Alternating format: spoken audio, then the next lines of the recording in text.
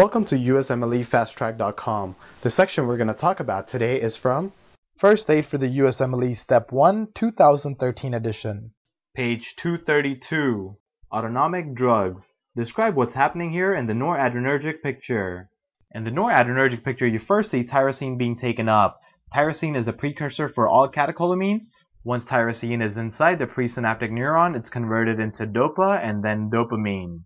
Once the catecholamines have been created, they get packed into vesicles, and when there is an influx of calcium, the catecholamines will release into the synaptic cleft. What drug prevents the conversion of tyrosine into dopa? The drug that prevents the conversion of tyrosine into dopa is metyrosine. What drug inhibits the packaging of the catecholamines? The drugs that inhibit the packaging of catecholamines is reserpine. What drugs inhibit the release of catecholamines into the synaptic cleft? The drugs that inhibit the release of catecholamines into the synaptic cleft includes guanethidine and bretylium. What stimulates the release of catecholamines into the synaptic cleft? Amphetamines stimulate the release of catecholamines into the synaptic cleft. What drugs inhibit the reuptake of catecholamines into the presynaptic neuron? The drugs that inhibit the reuptake of catecholamines into the presynaptic neurons are cocaine, TCAs, and amphetamines.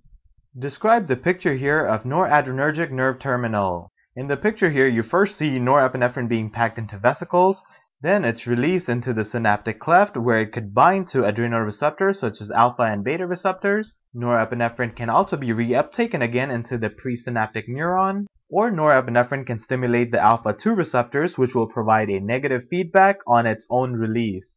So remember, the release of norepinephrine from sympathetic nerve ending is modulated by norepinephrine itself, and this is done by norepinephrine acting on presynaptic alpha-2 autoreceptors.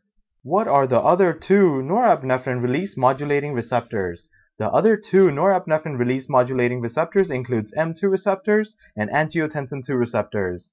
How does M2 receptors modulate norepinephrine release? M2 receptor stimulation will prevent norepinephrine outflow from the presynaptic nerve endings. How does angiotensin II modulate norepinephrine release?